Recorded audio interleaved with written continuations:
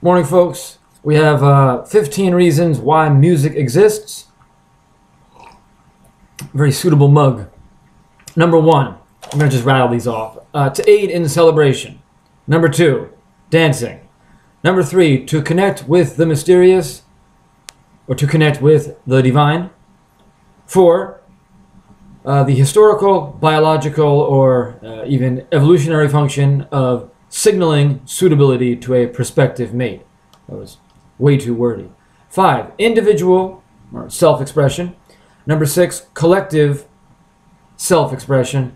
I didn't phrase that properly, but not everyone can express themselves through music, but everyone needs someone to express what they're feeling. So hopefully there's the right person out there who's expressing what you are feeling, and you can access that music, because that's a way of expressing yourself too. Right? That makes sense? Okay. 7, community.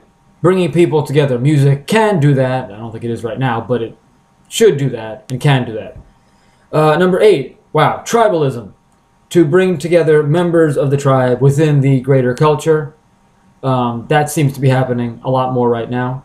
The Arcade Fire mentioned this on the Suburbs album in glorious fashion. Music divides us into tribes. All right. That's very emotional for me.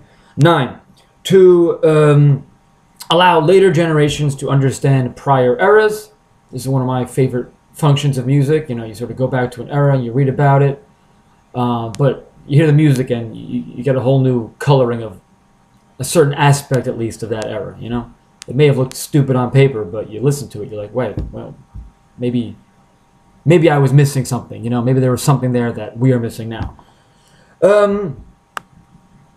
10, to inaugurate political, cultural, and social movements. Music does that. I guess it can have the opposite effect of allowing or permitting people to hold on to current trends. I guess it has a conservative function too. Maybe that's less obvious, but I think it exists. Let's see. 11, to allow musicians to show off. These are some lower reasons here. 12, to help the economy. As you see here, my mug would have been impossible without music. Right, so sales are being generated. I guess in a certain way, though, I guess it hurts the economy too, because people are buying more stuff, but productivity has to be down in some sort of sense because of music, right? If you're just playing riffs all day, how much are you actually accomplishing?